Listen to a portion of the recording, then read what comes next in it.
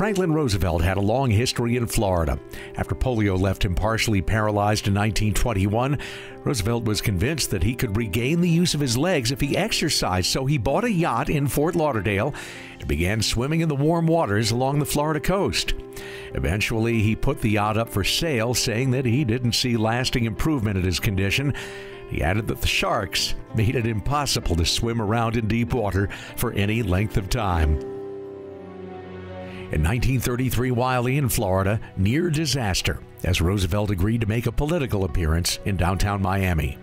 Roosevelt was president-elect, and he stopped in Miami in January of 1933, and he was going to give a speech, and with him was Cermak, the mayor of Chicago. Mr. Mayor, my friends of Miami, I am not a stranger here. In the crowd was a guy named Giuseppe Zangara.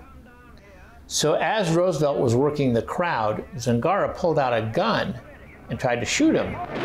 And a lady saw the gun and hit his hand. I knew he was shooting at the president, so I take my right arm and pushed the pistol up just as hard as I could. The shot went wild and struck Mayor Cermak, who later would die from the bullet. Let's just say justice was quick at the time. From the time he shot to the time he was tried and convicted and executed in Florida's electric chair was 30 days. But Roosevelt survived, of course, and who knows how the world might have changed if Roosevelt never had taken office.